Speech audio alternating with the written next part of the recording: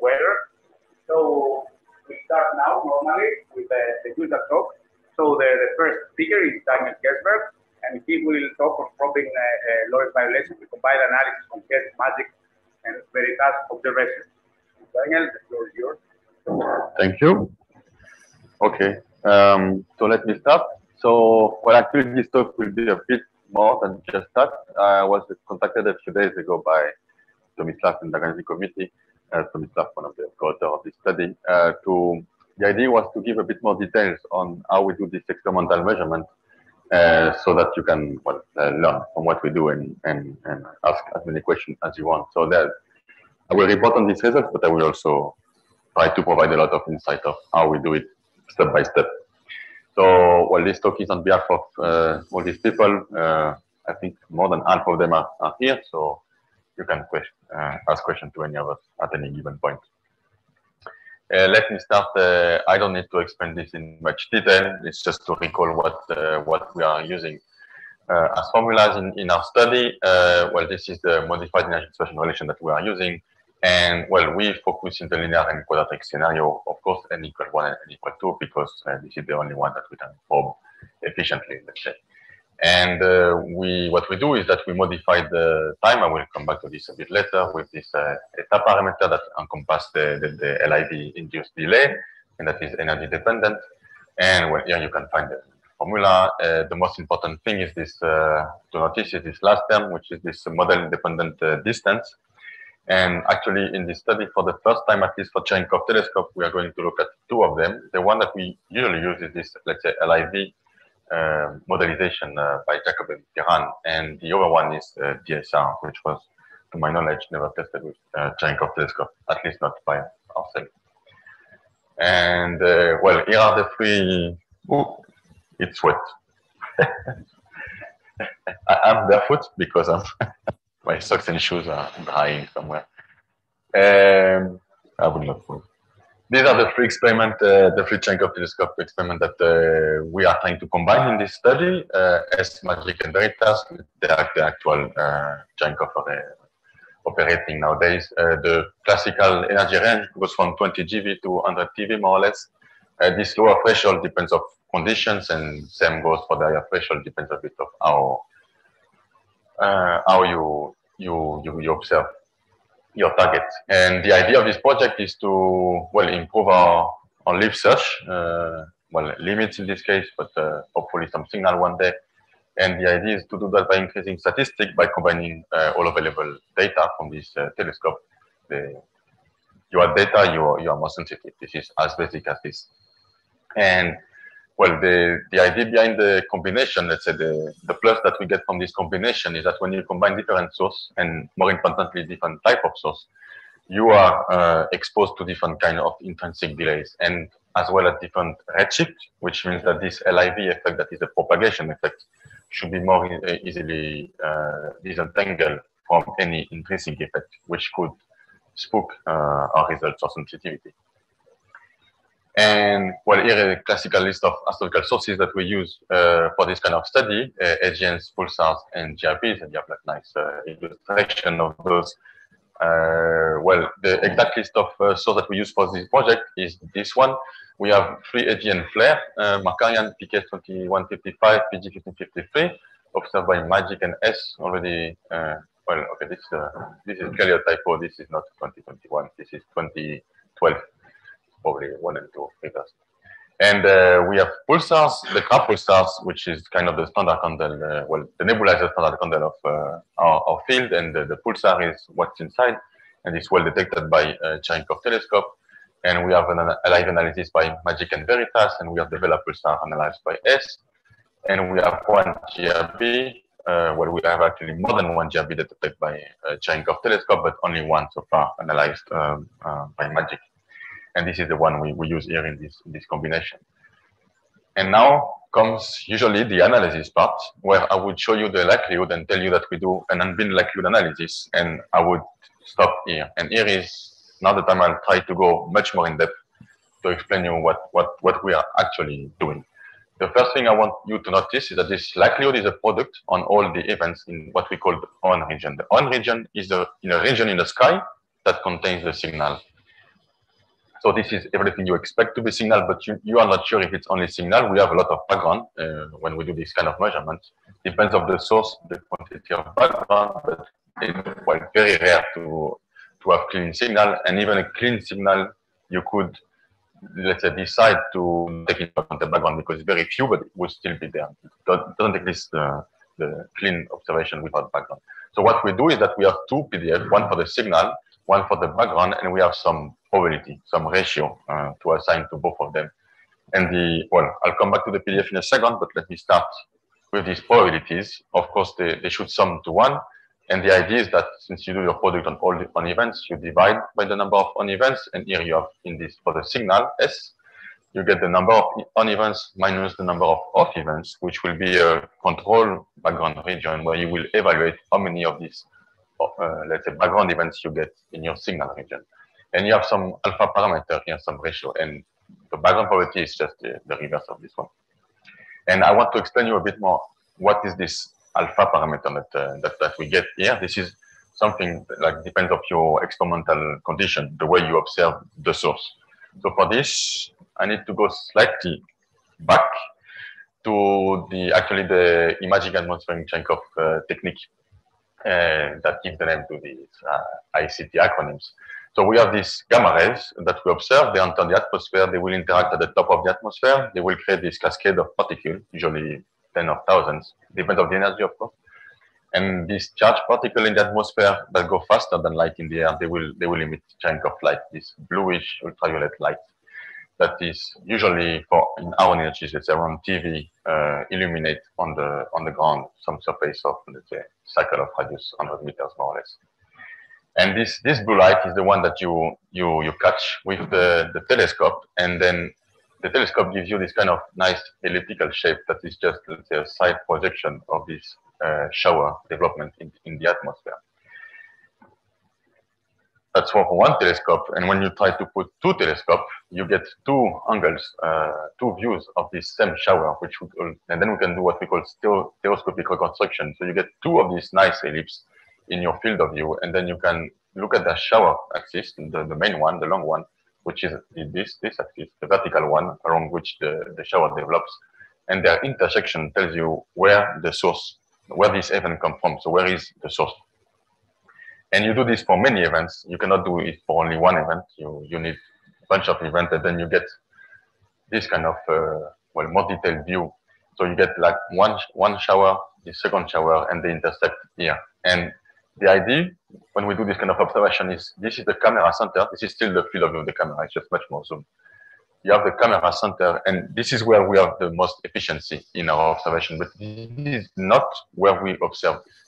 We always use what we call the wobble observation mode. So there is a shift between the camera center and where we expect the source. You know, for instance, the known one, like the crab pulsar will never observe it at the center. We'll observe it shifted, and we will get all these events, and they will accumulate. Now, if there is really a source, you will get more events and get many images, and they will accumulate in this region, and you should have less events far from the expected source position.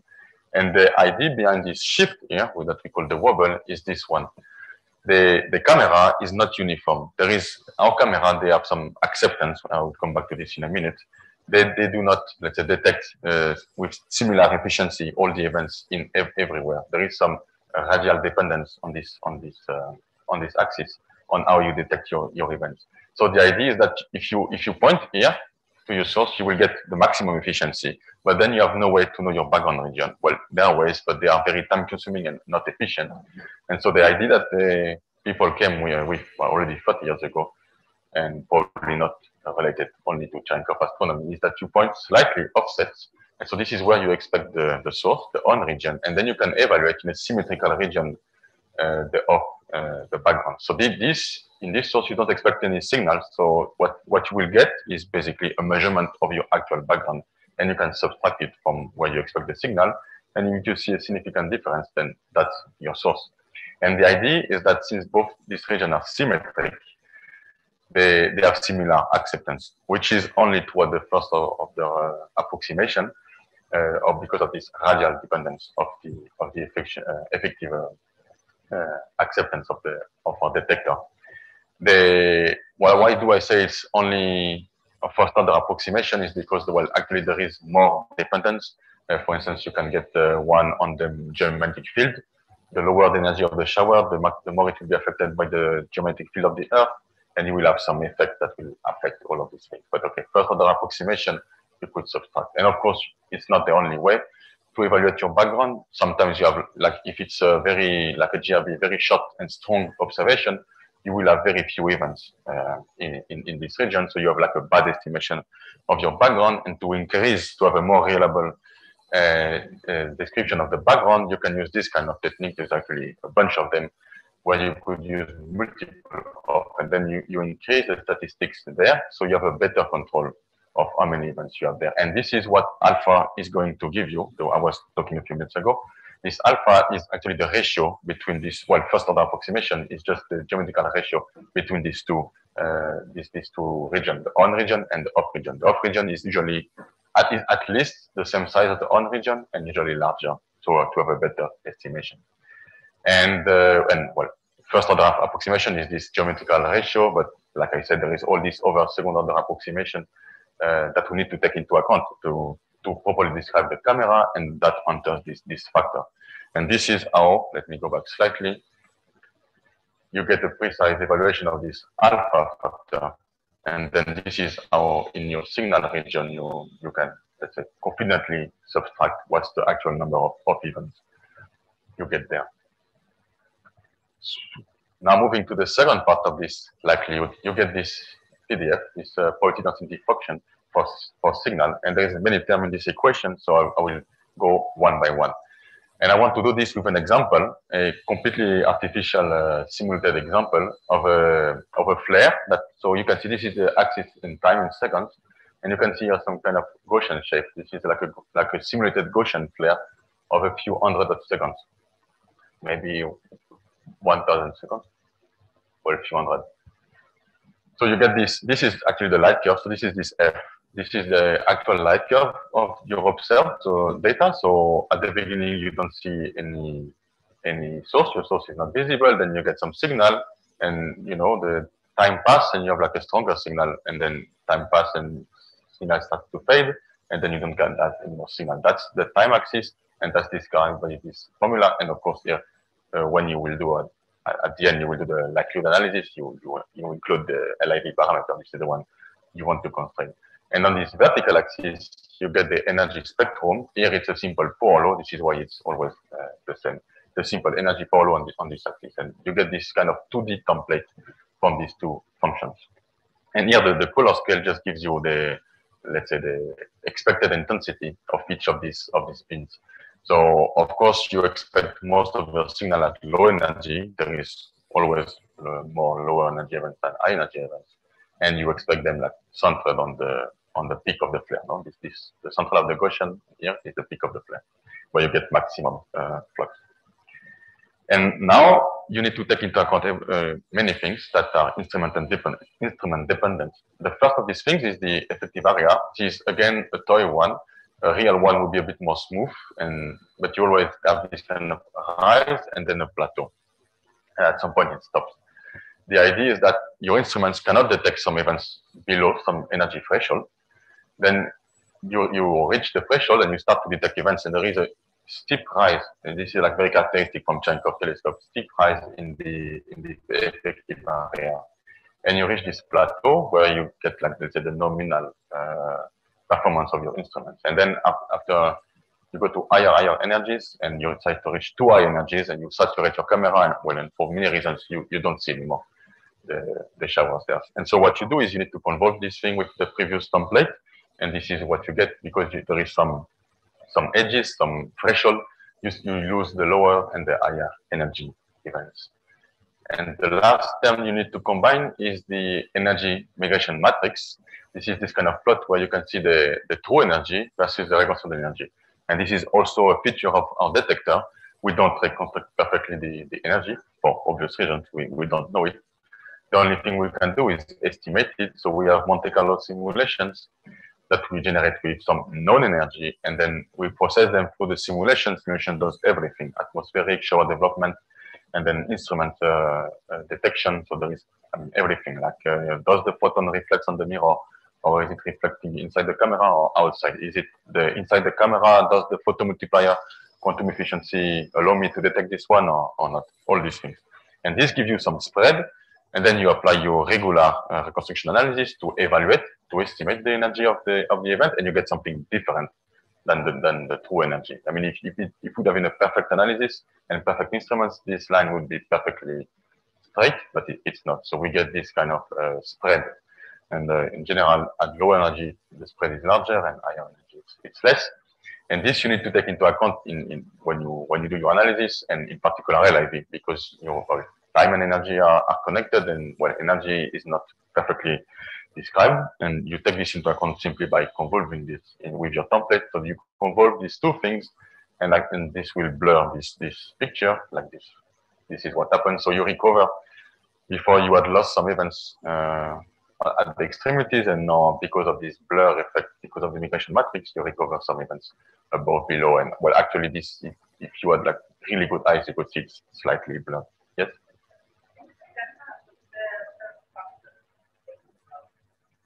What is what? The F, this one. Light curve. This is the light curve. So the flux with time. So this one that enters the PDF, it's well, it's the observed is only the actual events, and this is like a function describing the evolution of your flare. So for instance, the GRV would be a simple pour law. Let's say the most simple flare from an EGN, you would describe it with a Gaussian, but you have some room there. You can choose the function. Well, we usually choose the simplest one that describes the data. And then, okay, so this is the total signal PDF, let's say, before evaluating it. Yes.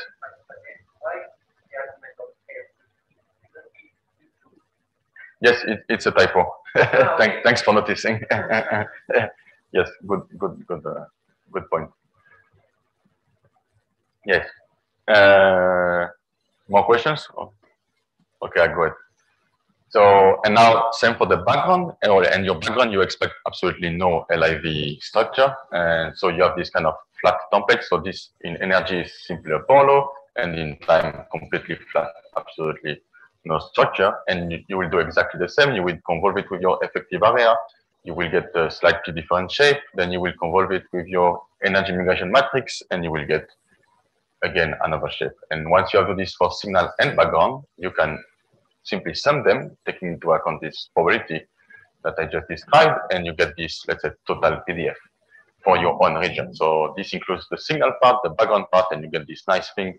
And this is your total probability density function. And this is what you're going to evaluate in your unbin likelihood. And so, sorry, this was my first example based on this, let's say, toy simulated Gaussian flare. And I would like to show you a second example to really show you what does the likelihood actually does. And I have this example on GRB 1901-14C. And well, here the idea is that this is what magic measured, the simple Polo, extremely boring, but thanks to our friends from, let's say, over wavelength, we get over observations, and theoreticians were able to simulate, reproduce and fit the light curve of this GRB, and this is what the model predicts, well, based on all these fits at lower energies for TV energies. And so you see all this part where magic didn't observe, sadly, and you see where magic observed.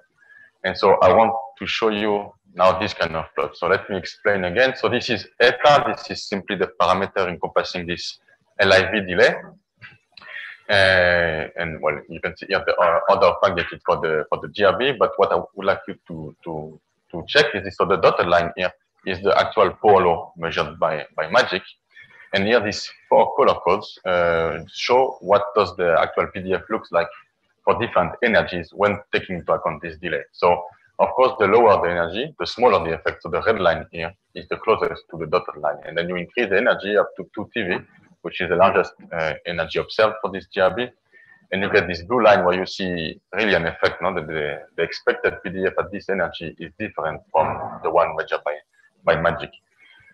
And so what you can do now, I'm going to vary now this eta parameter, and you will see, first you will get closer to 0, then above 0. And you will clearly see, I mean, what does the likelihood do? So the likelihood just simply shift this eta parameter and trying to find the best one. And now we are going to shift it by n to try to see what's going on. And so if I start to increase, you see the curve gets closer and closer because eta reduces.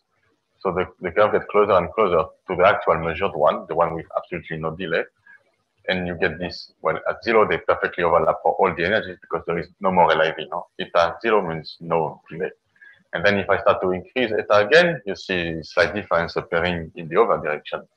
And if I keep increasing eta, then you see the feature of this light curve that was produced by our multi-wavelength partners entering. And the higher the energy and the higher the eta, the more prominent this feature is. And here you can already see by eye that this can clearly be excluded by what magic measured. No? The magic measurements, they were those points, and clearly there is no structure in the, well, here it's binned, so it's kind of tricky. It's just to show you what the actual light curve looks like. But well, even if you look at the unbinned analysis, you don't see this kind of structure for the highest energy events. So this kind of, let's say, LIV parameter is already excluded, and this is how you can constrain the delay, and because of that, constrain LIV. And yes, I want to emphasize this fact that this is just a bin representation, but the actual likelihood is unbinned, so it runs on all the events, meaning it really this product. No, you run this analysis on all the events in the on region. And I think this closes my, let's say, parenthesis on giving details. You can ask questions now or later, no problem. And now we'll continue with the actual, let's say, the rest of the analysis. So this effective area and negation matrix that I just showed you, that's what we call, both of them, when you put them together, that we call the instrument response functions, because they describe how basically your detector reacts to some events, and you know how many you lose, how many you get, and all these things depending on all the observation conditions. And so what we do in this project with H.E.S., Magic, and VERITAS is to, well, we get the IRF of each of the sources that I listed at the beginning, observed by H.E.S., Magic, and VERITAS. And then from this IRF, you can actually accurately simulate all of these sources. And well, the first step of this project is the one we report here, is this simulation of sources, and we try to test and validate the method with simulations. So using this IRF, we simulate the sources, and we perform this join and bin maximum likelihood analysis. And well, join meaning that we have all the sources in the same analysis, so this likelihood is just you sum it for every source. This sum of likelihood, nothing tricky there. And so the way we do that is that we use low energy photons to build the template, the function that you were asking for in general. We use it to fit because we assume there is no LIV delay here. And if there is LIV delay, it's much, much smaller than what we get at high energies. So anyway, we can neglect it. And we use the remaining high energy photons, the one that should be most affected by LIV, and to perform this actual likelihood. And here what we did is we did it for, like I said, a bunch of data sets simulated. And the idea is to include in our simulation some LIV delay or not, to check if we can reconstruct it. And this is what we did. And this is first plots of our results. And this is the calibration of the analysis. Here it's for H.E.S., so it's the three sources I mentioned before. So it's Markarian 501, PKS2155, and PG1553. And what we do is that we, control that the injected delay is match the reconstructed one. And so you have injected delays, reconstructed one, and you can see that they match pretty well. You have like here the result of the fitting parameters, and well, it should be close to slope 1. It's not perfect. There is always some bias and some well, there is many things going on in this, but then, well, you can measure it with this simulation, and then you can take it into account on the analysis of your data. And you can see it's pretty nice, the alignment for H.E.S. For pulsars, we have the crabs in by Magic, the crabs in by VERITAS, and the Vela pulsars in by H.E.S. And, well, you can also see similar calibration plot, nicely aligning. And coming to the GRB, this one is or there is like, okay, the plot is not the right one. I have no idea why.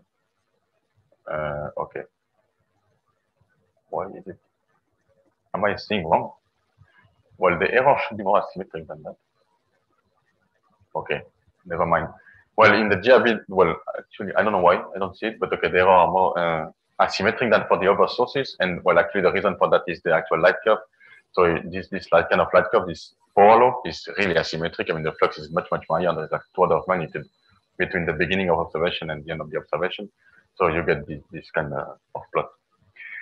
And well, what we did is then we combined all of them, these simulations for all these sources, and we checked, and we get this nice plot once again.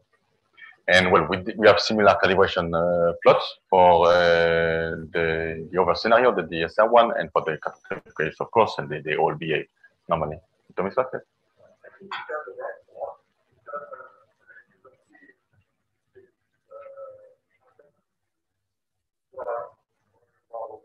Ah, right. Okay. I see. Okay, it's a PDF display problem, something like that. Okay, there should be like an uncertainty around. Okay. Okay. Well.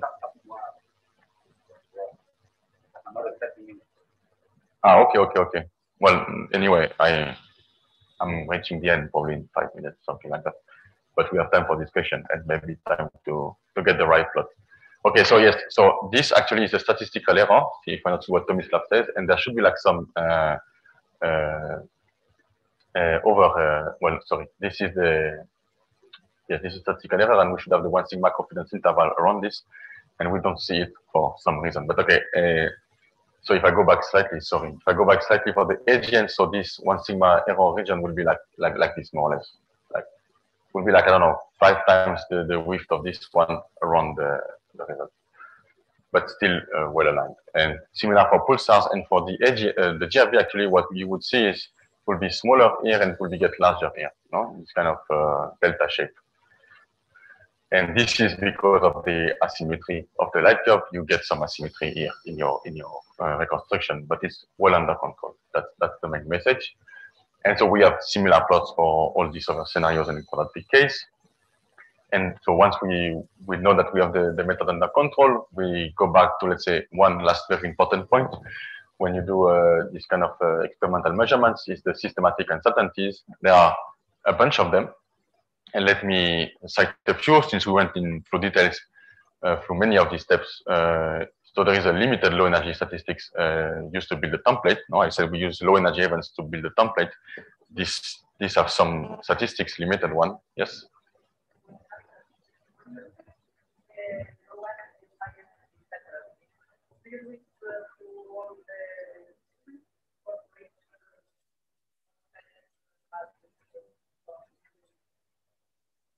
You do it separately for each source, because each source. Yes, and not only each instrument and sources, because one AGN flare is not the same as a GRB. Yeah, yes, but instrument as well, yes. Yeah, because they don't have the same effective area, not the same migration matrix, not the same all these things. So you need, for each observation, let's say each target, you need this. So it's target, so per source per instrument. Sorry? And then you combine all the likelihoods. Yes. So this is this part. So this is for one target. So you get all this PDF, all these things, one target, and then you sum all this likelihood. Now you have target 1 plus target 2 plus target 3, likelihood for target 1 plus likelihood for target 2. And with the same, very important, the same eta parameter. No, that's the key thing, is that you get the same LIV, let's say, parameter to constrain in all of them. Sorry. So back to these systematic uncertainties. So when you split your sample, we only have as many events as we detected. So we have a limited statistics. So this includes some Poissonian fluctuations, and okay, this can affect your results. So this introduces some systematic in the results. I was talking about the power law, the spectral power law of the detected target. Well, this one you can modelize in general with some power law index, and there is some uncertainty on this parameter that you actually measure, and you can, well, take it into account. you have the background and signal proportion. This can vary a lot from source to source. Like a GRB is a very strong signal, so it's a clean one with small amount of background. But for a pulsar, it's completely the opposite. The nebula that is around, or if it's not a crab pulsar, there is still some over emission around it. So there's like a huge background of only a small signal. And okay, this, you also have some uncertainty measurement on this ratio. The energy scale, I didn't talk about it before, but well, with these simulations with true energy and reconstructed energy, actually this true energy, there is also some uncertainty there because we cannot modelize perfectly the atmosphere and all these things. So the absolute scale of the Cherenkov telescope is not known, so there is some uncertainty there. Usually we quote it around 15%. There is some uncertainty on the redshift, so the distance of the source, which should affect your results. And all these things you can very cleanly and properly take into account. And the way to do it is to add simply nuisance parameter to the likelihood. So all of these parameters would have some PDF of their own, and you can add it as a nuisance parameter to the likelihood. And the idea of doing this is that you get your final results or limits. They will be less constraining, but why we do it is because they will be more robust. Because you take into account actually all the limitation of your instrument. They will not be overestimated because when you neglect them, then of course you overestimate the capacity of your instruments. And what is very important when you do combination of multi-instruments, you are really closer to the real performance of each instrument. Magic H.E.S. and VERITAS are all slightly different, and if you don't take this into account, I mean, you don't really combine properly. No, you need. All of these things are slightly different depending on the target and the instruments.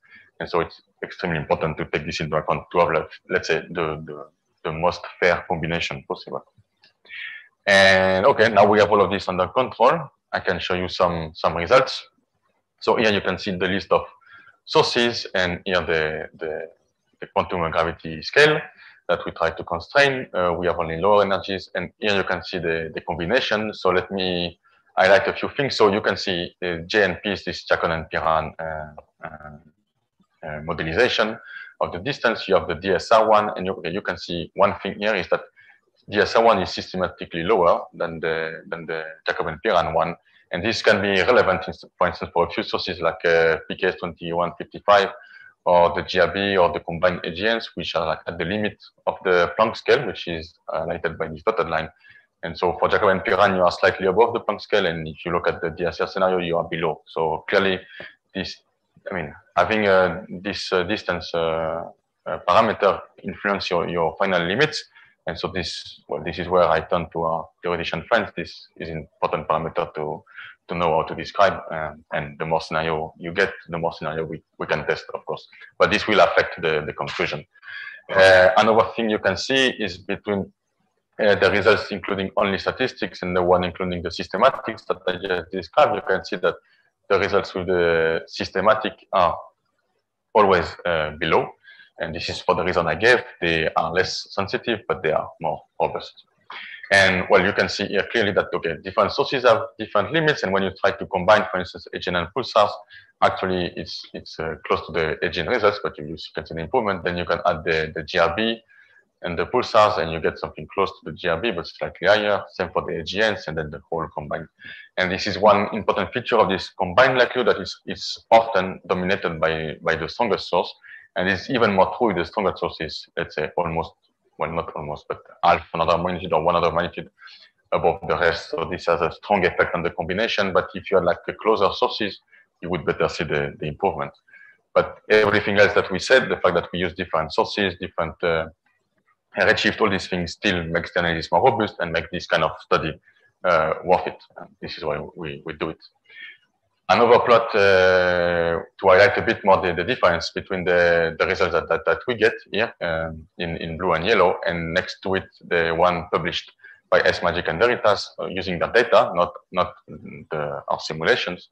And you can always see this. So again, you can see this effect between statistics and systematics. You get lower results, and the publication results are actually often in between. And well, you can clearly see the effect of the systematics, and they can bring us lower. They are more robust. This is because we are doing LIV with Cherenkov telescopes since more than 15 years, and the analysis just kept improving in the last 15 years. It's the same analysis. Today is not the same analysis as 15 years ago. That's the main reason. And the last thing is this closer comparison between the limits obtained with the Jacobian-Piran and the DSR modelization. And so few things to notice. At a low redshift, actually for the pulsars, we don't even use redshift, we use the Euclidean distance. And you cannot see the blue points because they are the same. It's a nice cross-check of everything working fine.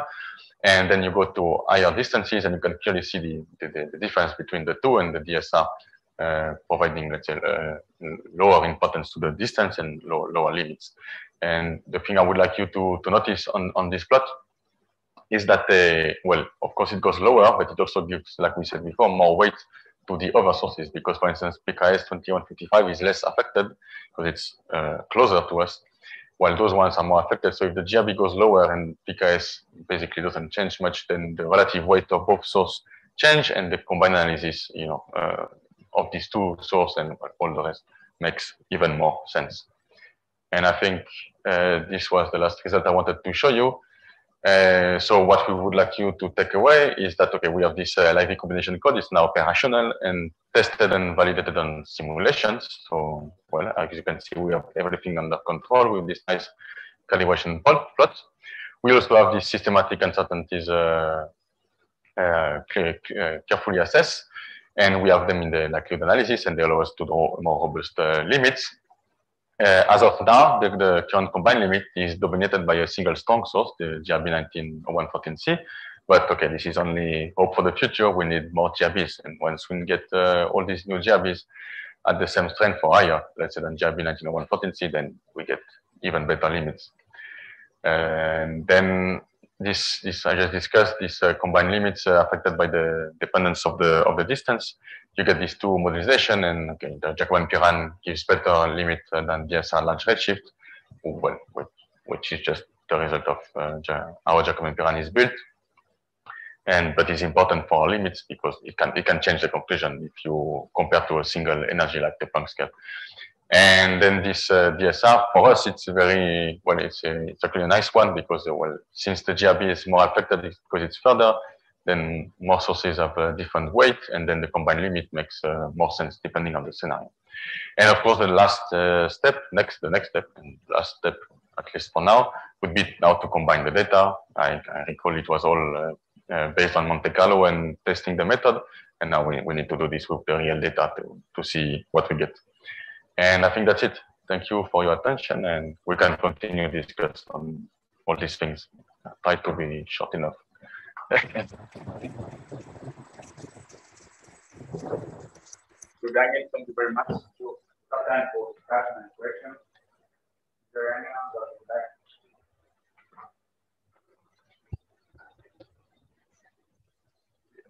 Yeah, I have a question. Every time I see this type of constraint from gamma rays, I wonder how you actually do the propagation part of the gamma rays, and also the combination with the source, because the source can have a maximum energy that is slightly higher. Then it can produce pairs at slightly higher energies, and you can have, for example, second generation photons from inverse Compton scattering, and this is not considered in the analysis. So this is a normal effect that certainly happens at second order and might mask the Lorentz invariance constraint. I totally agree what you said, but it's not taken into account, yes, right, in the analysis. It's something we have been talking about it for years, but we lack the, let's say, the manpower, the time, and to do it. But it's certainly something we should do, this kind of effects. Do you have just an intuition of whether this effect it's important or not? No, on this kind of topic, my intuition, I would not trust it. Tomislav want to answer.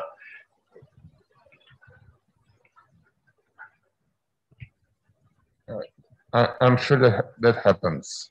But also, I know that there have been some studies, some published, some still ongoing, that are trying to see the effect of that process. They are looking for this so-called halo around AGNs.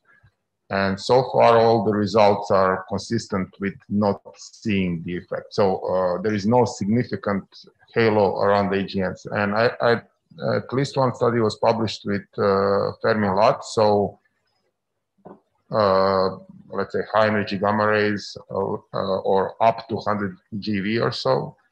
And there was also a study by H.E.S., Julian. Yes, there is one by H.E.S 10 years ago. Yes. Also, but this Elo thing is really difficult. Yes, it's difficult to see because we have this point square function that is smudging things, and then it's difficult to resolve the emission from the source itself, from the surrounding.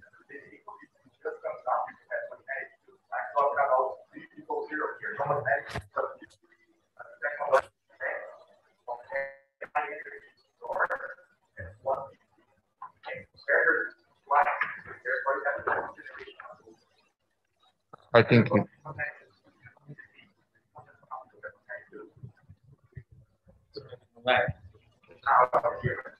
so yeah, you were mentioning the halos, but the halos just come up if you have the magnetic fields.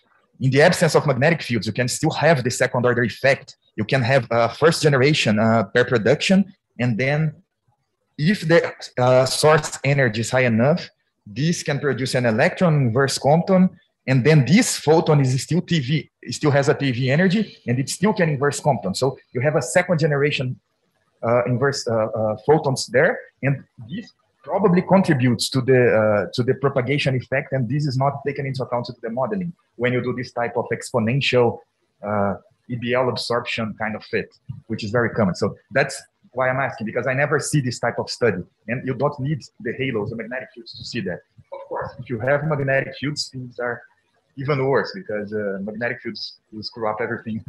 So your idea is to add some gamma conversion to electron positron, then those one can emit more gamma rays, and then because the travel time of the electron positron will be slower than the actual photons, it will induce some delay and should be taken into account analysis. Okay, and this is not actually done, at least in Cherenkov telescope LIV analysis. And yes, we are aware of this, but I don't want to say it's impossible to modelize and to do analysis, but it will be pretty tough. And okay, so far we are working on the combination, but I would say it's in our to-do list for the next 10 years, let's say. And let's see when we can do it. Just one more addition. I was talking about halo as an example of these different effects that can happen, and this is another one. I think it probably happens, just the influence is very minor. Wouldn't it be something that is not relevant once you have access to several redshift, several sources at different redshifts? Because would it be redshift dependent? No, I guess.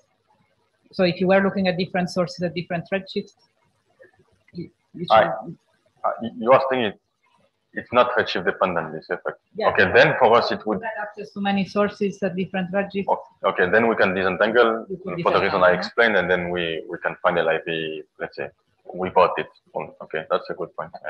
And related to this, none of the intrinsic effects are expected to be redshift dependent, or are they?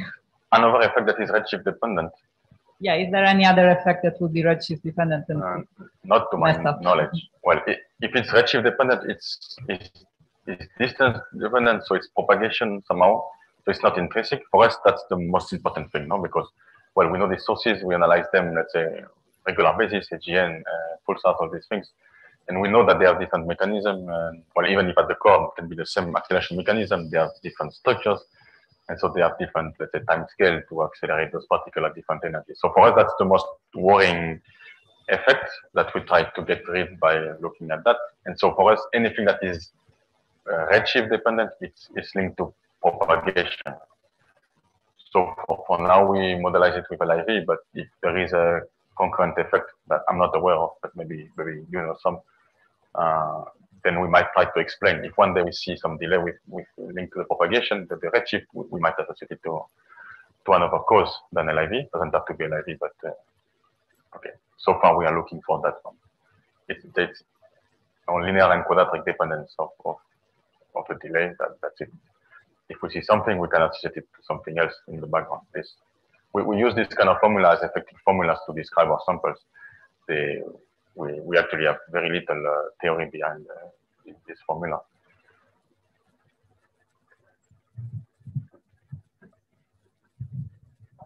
So I think there was a question from online participants. They can also ask questions if they want. So you just raise your hands. Okay, for the moment, lower his hand. So is there any other question or comment?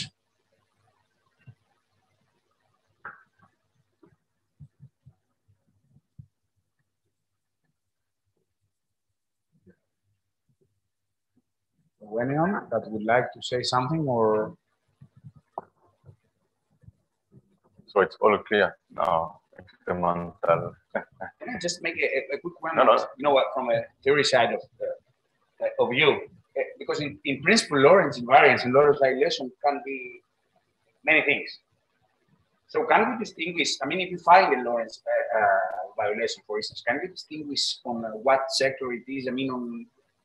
You see what I mean? I mean, it can be, you can violate it in various under rotation or under boost, or you can have preferred frame effects or whatever. So in principle, what kind of Lorentz invariance violation you're going to see? So here what we see is really delays of photons depending on their energy, no? And what is it? Assuming or being confident enough that the intrinsic effect doesn't reproduce this kind of effect by combining different sources. That's what we can provide you if we see it one day. It's photons with, with what we think is confident delays in arrival time.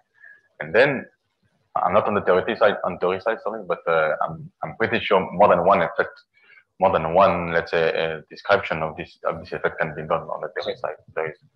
And then you would need to provide us different outcomes, more fine-tuned, let's say, more fine-tuned dependence on the energy or more fine-tuned dependence on the distance, these kind of things, to start disentangle. And then it will all be limited by, well, the samples that we have and the precision that we have with the measurement. But no, so far we just look for this, let's say, generic effect. And then if we see it, we can start, let's say, looking at smaller differences, on the theory side and looking for them in the data. That would be the plan. But yeah. Very good. So is there any other comment or question? So if not, let's thank Daniel again.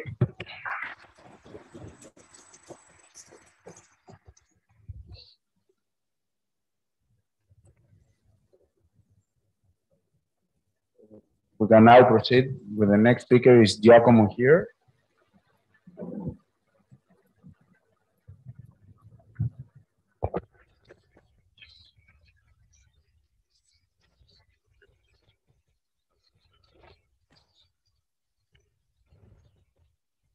Lisa,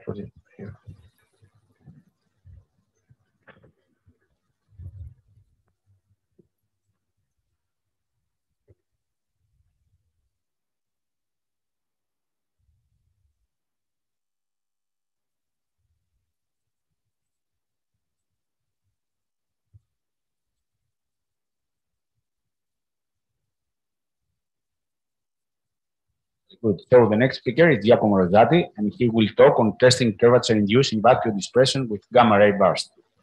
thank you. And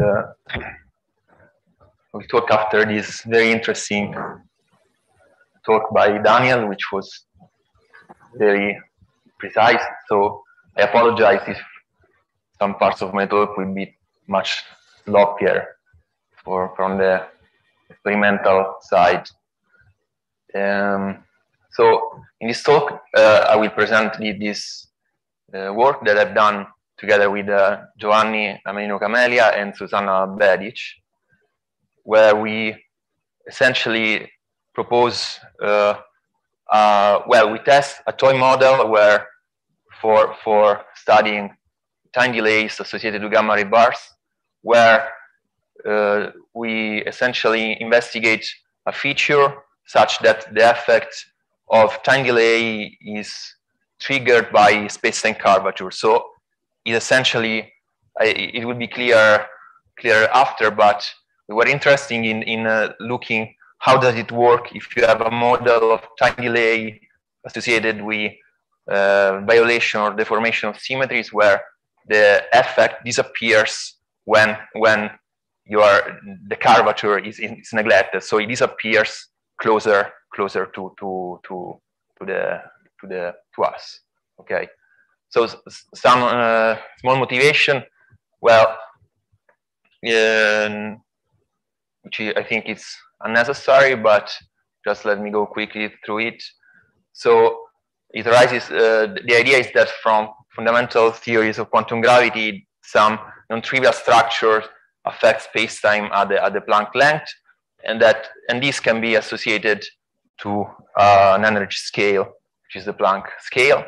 And particularly interesting is the possibility that this affect measurements in a way so that characterizes a maximum reachable energy scale that essentially is associated to a minimum possible length under which you cannot perform your measurement. And even more interestingly for phenomenology is the possibility that this idea, this characterizes a modification of dispersion relation that describes the propagation of point particles, so that the speed of particles becomes energy dependent, and the energy dependence is of course triggered by the Planck length. So in the literature, this has been studied essentially, well, mostly in two different scenarios, roughly. One is where this modification of the kinematical laws breaks some of the symmetries of the relativistic picture, and the other alternative picture is where the relativistic symmetries are still, the relativistic principle is still valid, but the transformation laws between observers are modified, and this is the DSR perspective. But most importantly for phenomenology is that in both of these scenarios, essentially, one looks for a correlation between the energy of the particle and the time delay of observations. So it was proposed essentially, I think in the paper was this or around this time, that gamma ray bars could provide a suitable source for this kind of analysis. By Amenio Cameli, Ellis, Mavromatos, and Anopoulos, Sarkar. And essentially this is because if you consider schematically two particles of different energy, a low energy particle and a high energy particle, which are emitted simultaneously from a distant source, then the time of propagation acts as an amplifier of the tiny Planckian effect that characterizes time delay. And so for gamma ray bars, where for some of them, the time of propagation is of cosmological scale up to, well, in case of redshift of around 1, up to 10 to 17 seconds. Then, considering the energy scales involving the most high energetic photons respect to the low energy ones, then the effect could be within the reach of sensibility of observation, even for eta, which is the parameter that characterizes that has to be estimated and constrained by observation. For when eta is closer to 1, then the effect is thought to be at the Planck scale, and where eta is 0, the effect is absent. So then this requires, of course, to generalize the theoretical models in order to include the effect of cosmological expansion into the game. And the formula that was used so far in the literature is the one that, after a series of works, was assessed in this work by Giacomo Rosati, but before it was proposed by Ellis and Mavromatos and others. And it was refined in this paper, and this distance factor takes essentially this expression in terms of the redshift. Okay, this is the distance factor that replaces the time of travel in the formula for time delay. Well, of course, the first evidence that this could lead to quantum gravity phenomenology was provided by the bound obtained by this observation of 090510 by Fermi in 2009, where essentially they observed a high energy photon that was emitted basically simultaneously to the low energy peak of the spectrum, and this allowed to show that you are able to constrain this observation at up to Planck length. This was the first up to Planck scale. This was the first example of well, one of the strongest evidence that quantum gravity phenomenology was viable through this kind of analysis. Okay, so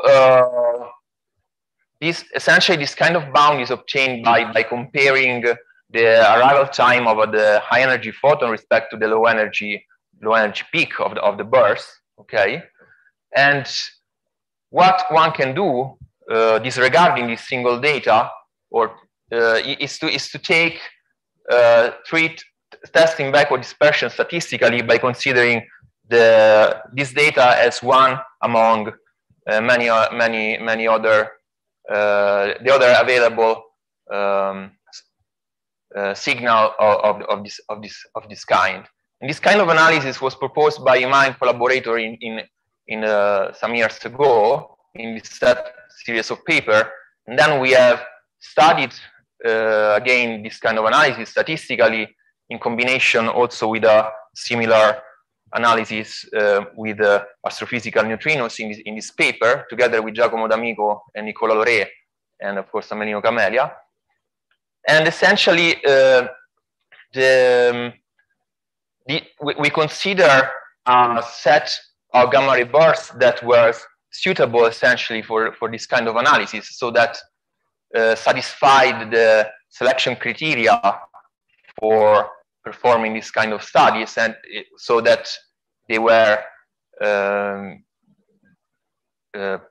characterized by some of the single photons with energy greater than observed energy greater than 40 GeV, and then this is the phenomenological model that we have studied. So in this model, you see that we take also into account, as proposed by the Maman collaborator, the presence of essentially intrinsic time lag by adding this time of offset in the formula, which we treated well in this case as you may ask later. This is treated as a universal time of offset for all the gamma ray bars. And we rescale the energy, the observed energy, with this distance function depending on the redshift in order to have a linear equation to fit. Okay, so this is the phenomenological model, and the delta t, the time delay that we take for our data is the time of observation difference between the energy generated photons and the low energy peak of the signal of the GRB. Okay, so this is the setup, and here I plot the time delay against this rescaled energy, and you see that considering the available data that we had in 2017, essentially out 8 of the 11, the whole set of data actually seem to fit to agree with a common value of the scale of the systematic time delay effect and the same time offset with a very high correlation. And we also estimated what we denoted as false alarm probability, so which just means that we have randomized, we have simulated the background to see how often this could happen by randomizing the times of all the data that we had, and we have derived that we have estimated that this happens only in 1% of cases. So it strengthen a little bit the indication that it was worth to study this kind of effect. In our paper here, in combination with neutrino, it was also, well, quite impressive that a similar analysis, even with a lot of caveats that we perform with astrophysical neutrinos, seem to suggest that a similar effect seems to be compatible for both kind of sources ranging for energy range of 4 orders of magnitude. Okay, so this is what was done until with Jacob and Piran formula, essentially. And well, essentially the Jacob-Piran formula is, as I said at the beginning, is assumed to be valid when quantum gravity effects are present, even in absence of space-time curvature. Okay, so the distance formula that implement in the scheme when the curvature goes to 0, so essentially when the redshift is very low, it gives you essentially 1, or just the time of propagation. Okay, the effect is still there. However, some theoretical considerations suggest that it may be likely that quantum gravity effects are triggered by curvature, and particularly it is interesting the possibility that the interplay between cosmological constant and Planck scale characterizes the effect. And I cite here a work by Rovelli and Bianchi where they propose a suggestive interpretation where essentially the cosmological horizon combines with the Planck length in such a way that the two effects are entangled together.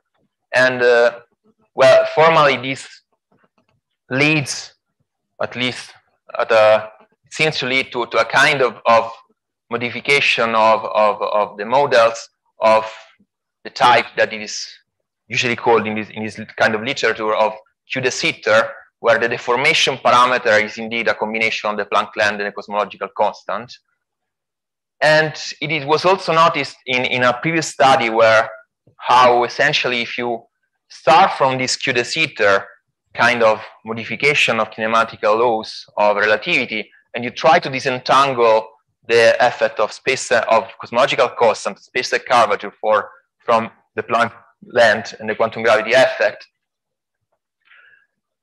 it requires sizable fine-tuning involving renormalization of generators of symmetry generators to have an effect that doesn't disappear when lambda leads to 0. Okay, so for those who are on the field, to obtain kappa Poincare from Q de Sitter, it appears that to disentangle to have a framework where you have kappa Poincare when lambda goes to 0 requires some fine-tuning of the generators. This was at least what was suggested starting from studies of 3D quantum gravity and something related to this. And I also mentioned some recent paper where Borovets, Aschiari, and Paco obtained a similar result in the context of a non-commutative differential geometry, where they study Kappa-Minkowski in Friedman-Robertson-Walker scenario. So here are the theoretical motivation for trying to study a toy model where you have an effect that essentially combines the cosmological scale and the Planck scale in such a way that the effects disappear when lambda goes to 0, which we denote as curvature-induced scenario in this paper. And so, strictly speaking, they are characterized by the fact that in-vacuo dispersion is not present in the flat, even if non-commutative limit, but only when space-time curvature is significant. Well, phenomenologically, it may seem hopeless because you may expect to have a double suppression due to the double scale, the Planck scale or the inverse of the Planck energy and the curvature or cosmological constant scale. However, it turns out that lambda, the cosmological scale, or the square root of lambda, actually, is always appears in the formulas multiplied by the distance traveled by the particle. So that the smallness of the curvature effect is compensated by the distance traveled by the particle. And since for the relevant phenomenology, the distance is cosmological, then it compensates the suppression. So let me start let me now describe this toy model that we have studied for this preliminary analysis. And let me first describe shortly again the Jacob-Piran formula to see what is the difference with our formula.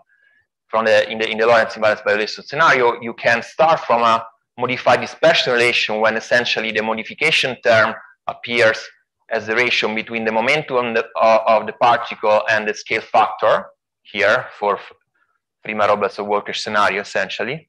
Okay, and this leads one can show to a time delay where the distance factor is essentially this, which is the one that I wrote in some slides before.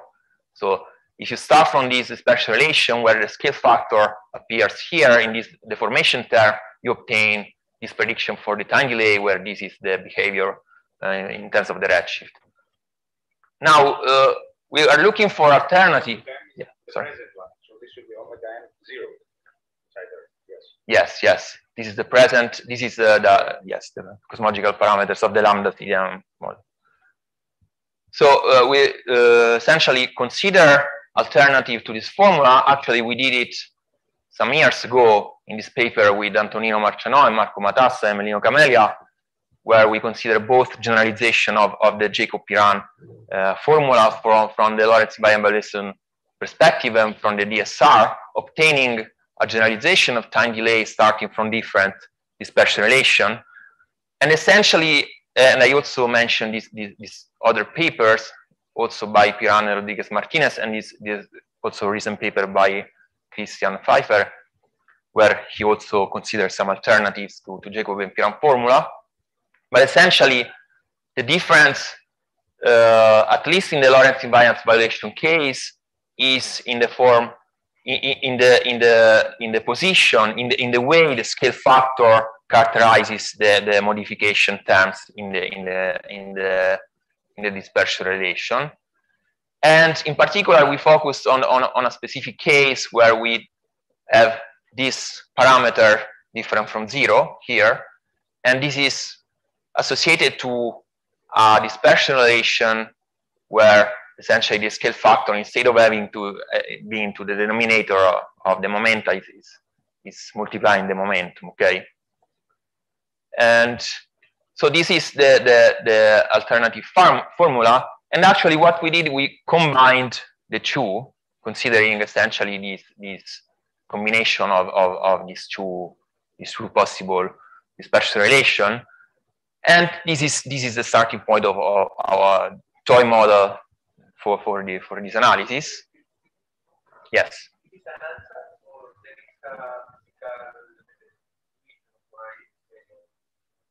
It is an ansatz in the sense that well, we studied in detail in this paper, but essentially also this is an ansatz, the Jacob and Piran one.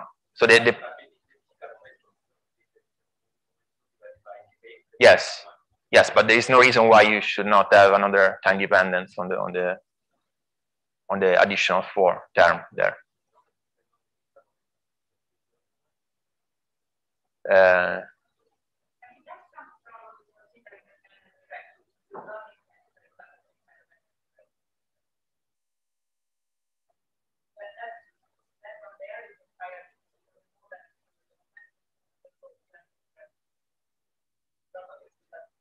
No, it's inspired by this, but there is no. So actually, if you see essentially the paper, they already of Piran and Rodriguez Martinez here, they already consider the possibility to have a different dependence on the scale factor. Of course, this is, well, we study in this paper, we study the fact that this formula has some peculiar properties that makes it rather solid from some point of view, but just conceptual, because essentially, well, if I can tell just shortly, the Jacobian formula is in the live scenario, but also in the design in some sense, is a formula that doesn't affect translational symmetry in the DSR limit. So in a sense, it just breaks Lorentz symmetry when you go in the DSR in the sitter limit. So when the scale factor is not the full Freeman-Roberts work, but you have all the symmetries, this position of the scale factor is the one that doesn't break translational symmetry, but just Lorentz. Okay. But then in FRW you don't have translational symmetry, so it's a bit more ad hoc this choice. But nevertheless, we are interested just in the phenomenological possibility. So apart from the motivation, we just pick up this toy model and essentially, as I show here, if we combine these two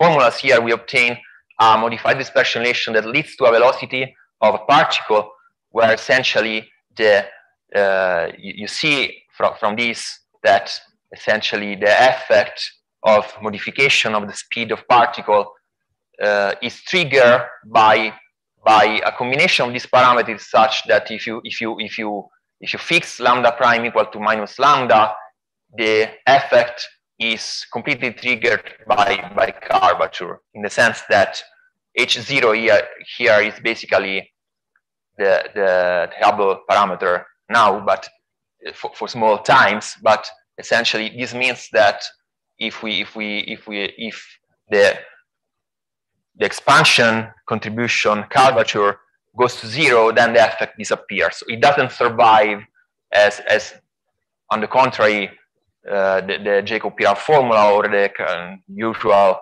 DSR formula are. Okay, it disappears when sources are closer, so that you can neglect curvature. Okay, this is the property.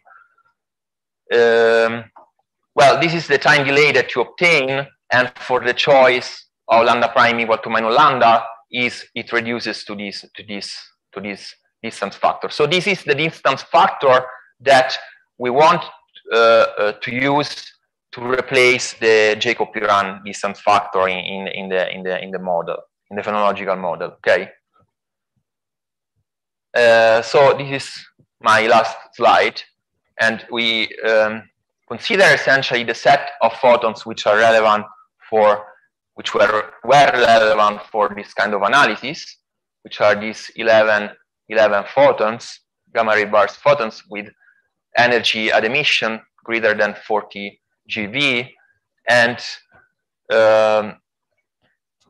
essentially that was studied in these papers by Ma, and then in our paper here.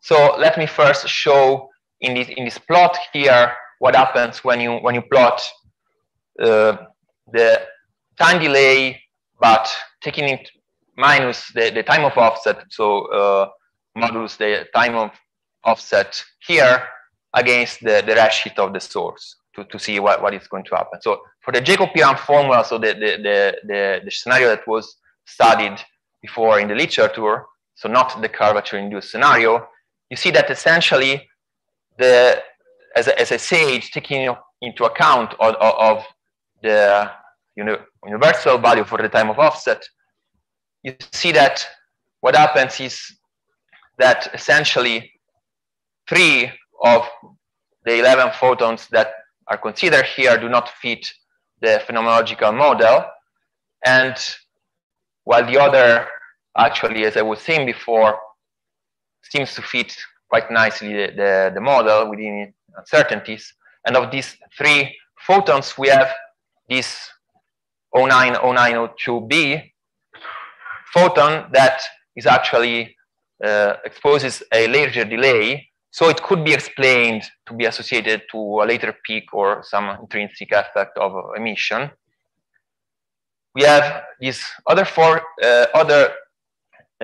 point here, which is associated to a photon from 08, 09, 16, which is a huge redshift greater than 4 and has a very large uncertainty. So we cannot really, so it is the most challenging data in this analysis, apart from these two, is again this 09, 05, 10, because it is at a smaller delay and it exposes a smaller delay, so it cannot be explained with emission from a possible later process, and it has a very small uncertainty. Okay, so this is the most challenging data for the Jacob-Piran formula, at least at this level of analysis. So let me show now what happens with this toy model for curvature-induced scenario. And essentially what happens, as one could have expected, essentially, is that the behavior, so the model is milder when the redshift is small. So when the source is much closer to us. And the first thing to notice is that there is no actual overall suppression of the effects due to curvature, as one may have expected. So the data which are at redshift, high redshift, are taken into account, well fitted by the model. So it is not suppressed over the whole range of redshift. Okay, this is the first observation. The second is this that I was mentioning, that you have much weaker in-vacuo dispersion for small redshift, and this is such that it handles quite well the 09, 05, 10 data in respect to the other. Okay, so this is what makes interesting this kind of model. Of course, it may be that this feature that we have presented here will fade away when one considers more data or more refined analysis. However, on one side, we have shown that phenomenology of curvature-induced in-vacuo dispersion is also viable. So considering a model which may be inspired by something like Q-de-Sitter, where the effects is triggered by both cosmological constant and L Planck, so that it disappears when lambda goes to 0, it is interesting for phenomenology. Okay, and of course this is just a toy model, but we expect that some of the features that are exposed in this model should be still present once one is able to construct a more interesting, at least from the theoretical point of view, model that characterizes by curvature-induced scenario. Okay, and this is all. Thank you.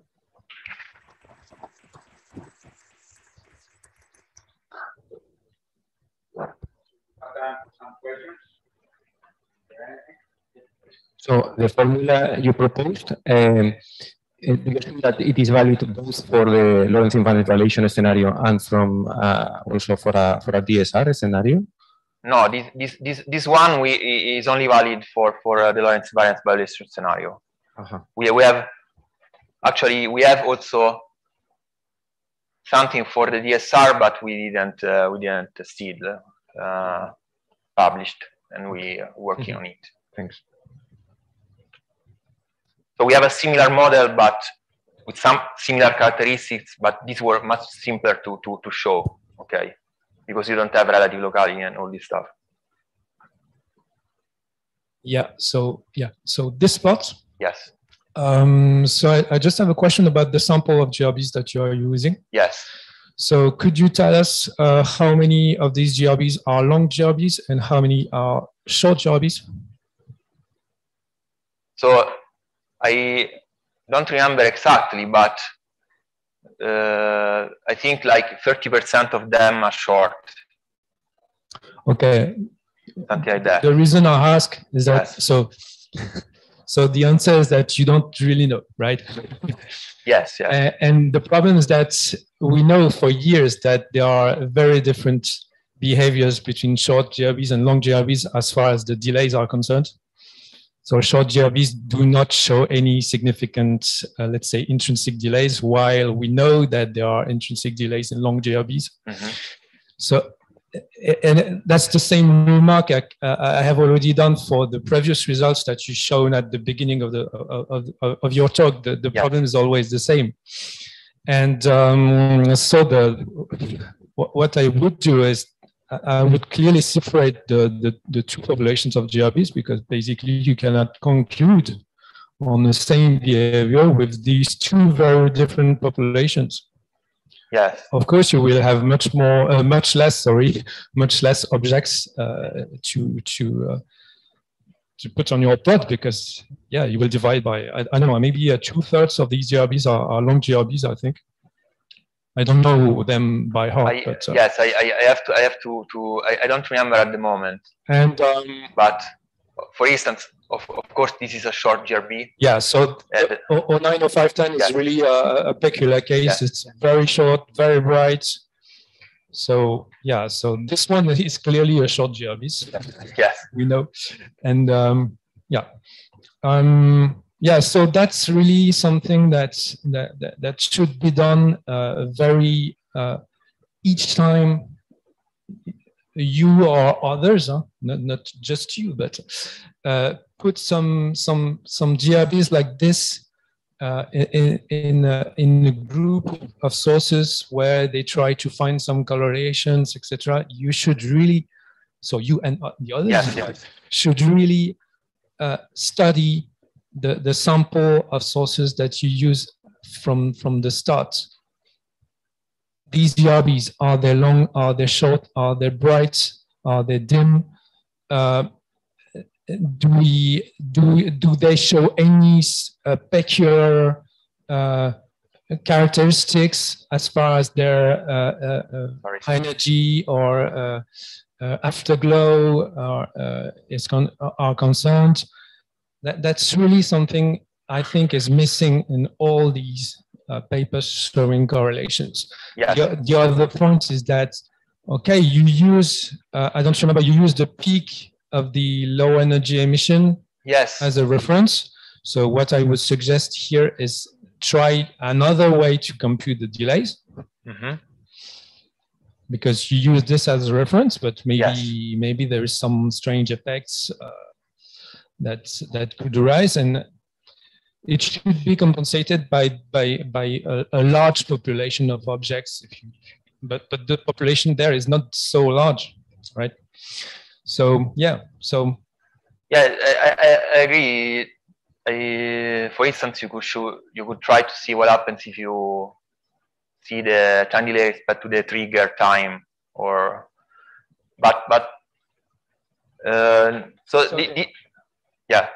so again, you're talking about the trigger time, but for me, the trigger time is really something which is dictated by the hardware.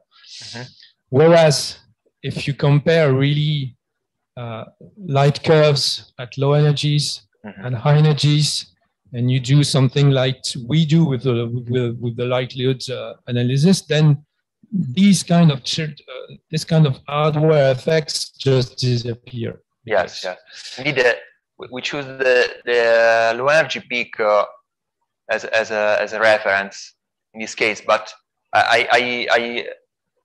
I mean, I'm aware of the peculiarity of all these different points with respect to the GRBs, but the fact is that in order to have at least an indication for this has to be taken not as a rigorous analysis, but just a possible direction for studying.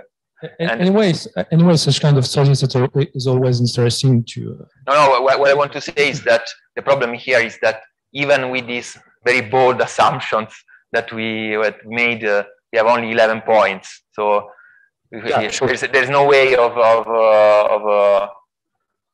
otherwise we end up with having just 1 point for each category. So it's not possible to do. Yeah, it's interesting in a way, but it must be taken just as an indication, not of course not.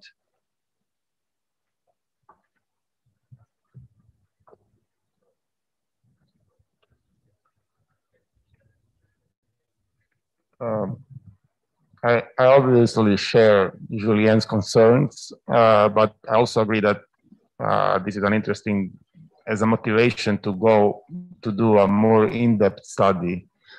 So on that note, I was wondering, do you have somewhere both of these time delays shown at the same time? Because one is pale and I would really like to compare them. Sorry, can you these two expressions for time delays, do you have them somewhere on the same slide? So yes. Sorry. Yes, here. I guess that this one and this one. Okay, so we have.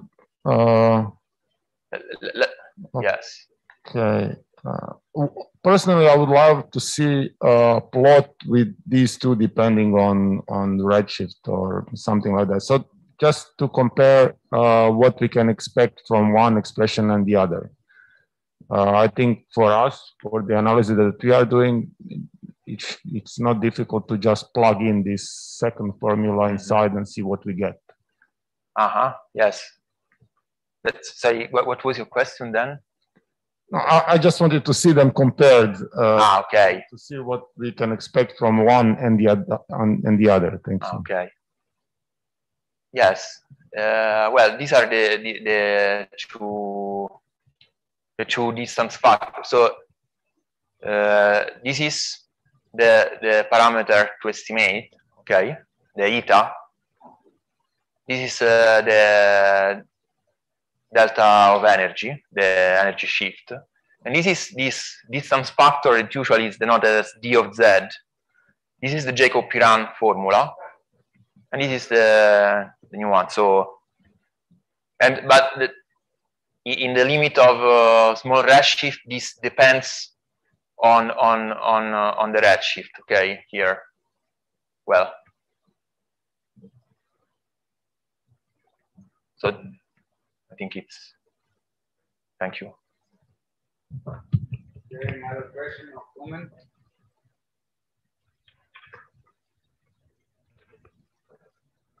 I think we should. Thanks, Giacomo.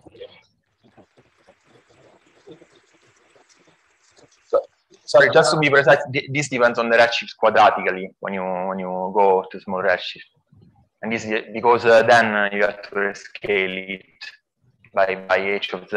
Okay, sorry. Thank you. So now it's time for break.